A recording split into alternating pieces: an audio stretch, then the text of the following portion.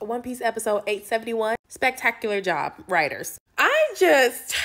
Captain Cordy, the man fell forward. Luffy down in the hole because they done punched each other at the same time. Luffy crawls out. I'm like, yes, he won. You know, I'm hyped, juiced up. But then as he gets out of the hole, stands up, here's Captain Cordy standing over him. I said, baby, come on now. Come on with the come on. I'm tired. But then he asked Luffy, are you going to come back and fight Big Mom one day? Luffy like, hell yeah, because I'm finna be king of the pirates. You know, Luffy don't play about that. He said no business. And he smiles and he's like, you seem very falling into the future. And then he fell on his back.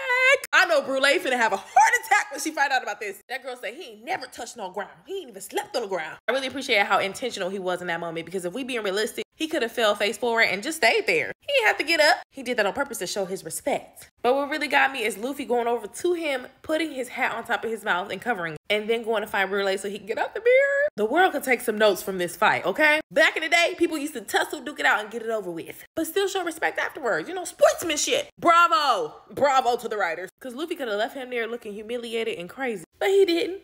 He knew. I also like that in a couple episodes before we got a little background on why he's covering his mouth. Because he was beating folks up for talking about his face. And they took it out on his sister Brule. And that's why she got them scratches on her face. And ever since then, he been covering his mouth. But for him to feel so comfortable removing his scarf because his younger sister interfered with the fight between him and Luffy and tried to humiliate him, he said, babe, I'm going to do the same, humiliate myself out of respect for Luffy because Luffy doing his big one, so let me be a respectable man. Tens all around.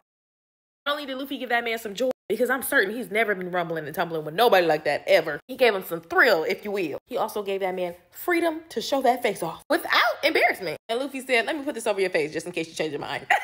You know, if you wake up and you like, ooh, where's my scarf? I got you covered. Now, Sanji needs to get focused. Bro, you in the alley kissing people. We supposed to be on the lookout for Luffy coming out of this mirror. What are we doing right now? He need to get his head in the game. But the best part of the entire episode was Peckham's. Oh, I wanted Peckham's to end on the right side of history. I swear. This entire time, my boy has been torn completely. Him coming through with that Rey Mysterio mask, having Brule.